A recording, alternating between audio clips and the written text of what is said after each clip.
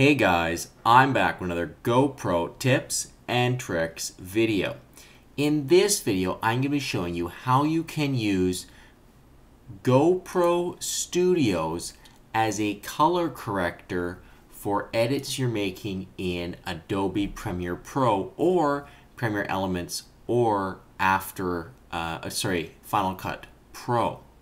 So what we've got open, we've got GoPro Studios 2.0 open with two converted GoPro clips. So these two clips here, this GoPro 0005 AVI and this one, have both been imported and converted into that uncompressed AVI format. And then I've also got a Premiere Pro project open with no files in it yet, just the single sequence. So I want to import these two video clips into my Premiere Pro project, but I don't want to export them. I'm actually going to import them as these raw AVI files because they're actually a format that Premiere Pro can recognize. To do that, we're going to right click on these, go Reveal in Explorer. That will open this Explorer window.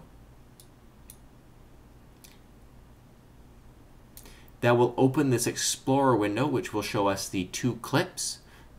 Luckily, my two clips are in the same file. If they weren't, you would do that for each one of these clips. We can then minimize GoPro Studios, select both of these clips, drag them into the project bin inside Premiere Pro.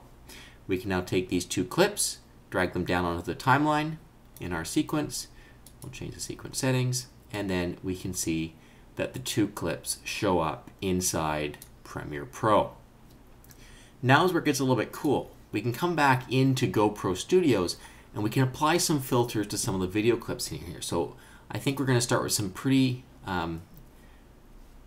harsh effects. So we'll probably go Pro Tune and Candy Color on this one, and then maybe we'll even go Pro Tune, Candy Color on this one, and then on the second one here I'm going to go 1970s, and I'm also going to crop it wide, give it that funny look, just so it's really obvious that we've made some changes here. And then without doing anything but applying those filters, I'm going to jump back into Premiere Pro, scrub through my timeline, and I can hit play at any point, and we can see that those effects have been applied to our video clips inside Premiere Pro. You can see this one's that wide effect applied.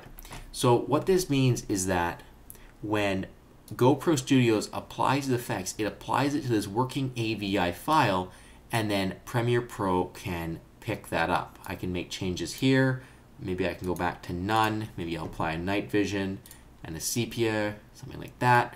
And then as soon as I jump back into Premiere Pro and hit play or scrub a little bit, it will update, and then just like that, it figures out what's going on and updates its preview to that.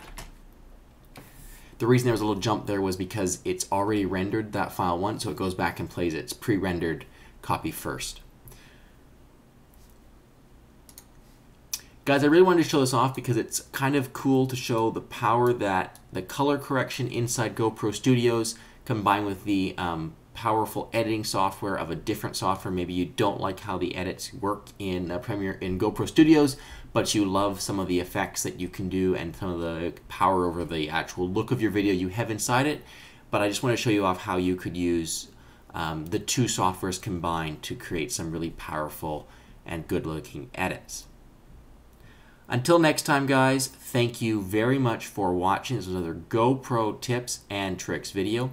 If you've enjoyed it, please make sure you subscribe and check out my channel for lots more videos. If you guys have any questions or comments, please leave them below and I will be sure to get back to you. I read absolutely every comment that is posted. Most of all, guys, if you've enjoyed the video, like it, but more than that, thank you very much for watching.